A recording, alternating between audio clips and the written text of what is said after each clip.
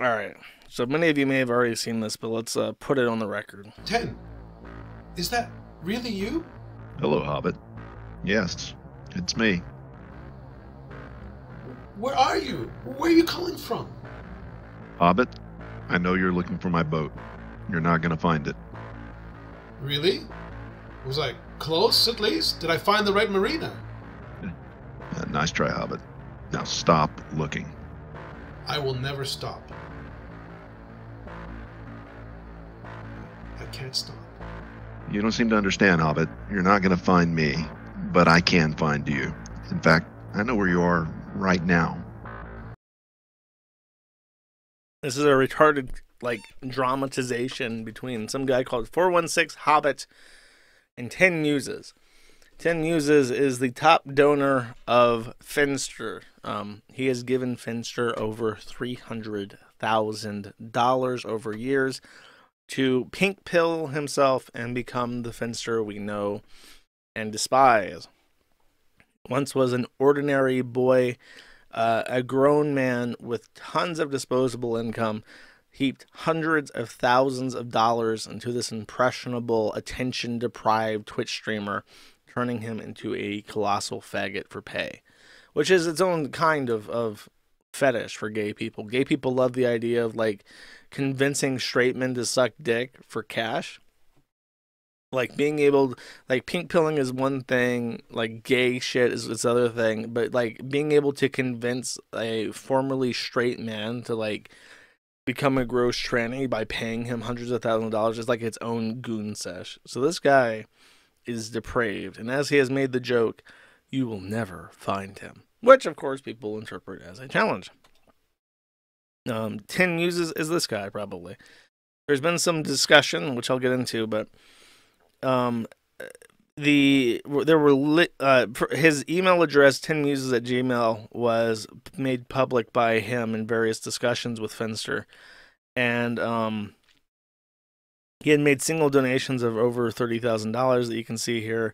His email checked out as 10muses at gmail. That leaked into different data dumps. When there were hacks, his information got leaked out. So you can see that his password matched other accounts with similar GeoIPs. Certain, like, phrases like 432 came into play. It got located to Midland, Texas. The 10 Muses thing also brought up a Goodrings account by a guy named Larry in Tyler, Texas. Fast People Search had a record for Larry Edwards in Midland, Texas, which is the same area. And there is a Midland Health that has the same Larry Edwards, who is a medical doctor. Not only a medical doctor, he's a senior investor and manager, so he's involved in a lot of profit-driven industries. He's a successful individual himself. He has a medical doctorate who actively practices medicine.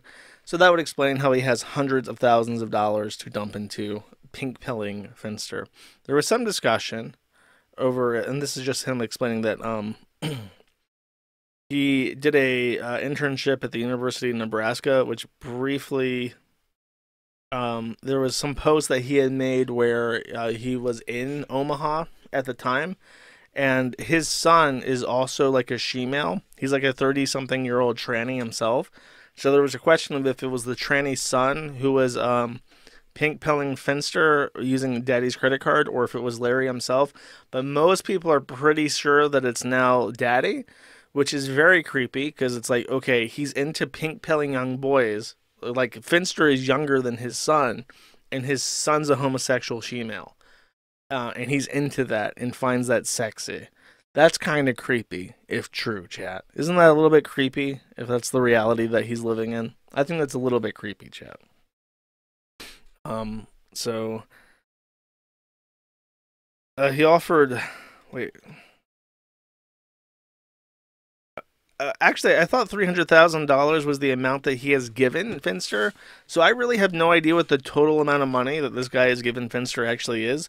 $300,000 was his amount that he was willing to offer Finster for getting breast augmentations, like silicone implants, for at least a year. And Finster really deliberated on that and decided against it. And if he had accepted, it says here, that would have been the greatest, largest private donation in Twitch history. So you think of those Saudi Arabian oil princes or whatever, and that was less than that. They're talking about it in his Discord. His Discord mods are very good at like cleaning up any public discussion about things happening on the Kiwi farms. So there's not too much to dig through there. This is 10 Muses on our Finster that was posted in 2022. He says, don't cancel Finster. He didn't know it was a trans icon. He has a very real shark phobia. His actions were completely understandable and excusable. A good sugar daddy always protects his sugar baby. This is 10 Muses replying to nice dress in our Finster. And this is Finster's legs in a fishnet saying, I think the dress is amazing. And the fishnets, woo. This is a Finster tribute saying, give me a reason to love you. And he replies saying, oh, you goddamn fucking bastard. Finn plus that song? Really? Like I needed it any worse than I already have it? God damn it, he says. Because he's so in love with Finster. This is a married man with an adult child who's a she-male. And he's like publicly salivating over this fucking guy. These are the chat logs, by the way, that explained his email address. 10 talking to us contest, 1 paragraph of what you like about Finn, 500 character limit, give out email, 10muses@gmail.com. He'll choose the 10 winners and give 100 to each. Finn knocks on the door and answer. 10 posts his 10 muses. I was first attracted to Finn because of her girl next door feminine beauty. But the more of her I experience, the more I realize she's so much more.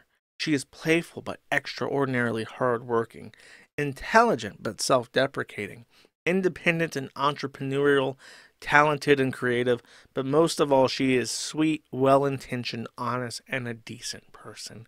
If you look closely, goodness shines from her face like sunbeams. Because of this, she'll always and undeniably be lovely.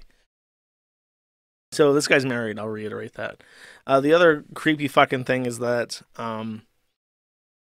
Finster is technically gender fluid. He doesn't identify as a woman. And I know that that's all play pretend, but hear me out, humor me on this. Finster's gender identity is not a woman. So he doesn't use she, her pronouns. He doesn't identify as a woman. He identifies as like a non-binary type.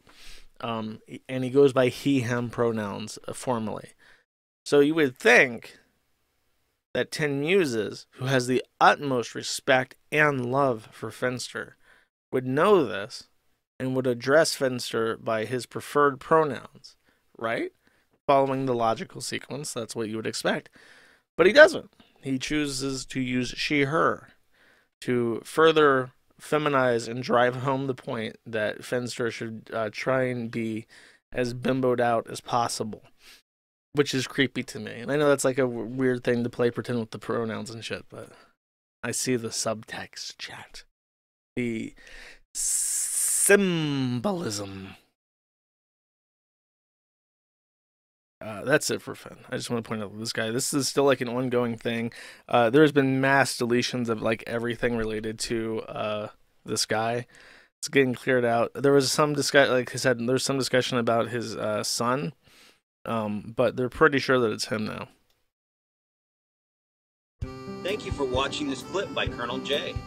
This is the King of Bold here. Remember to like and subscribe. Juice!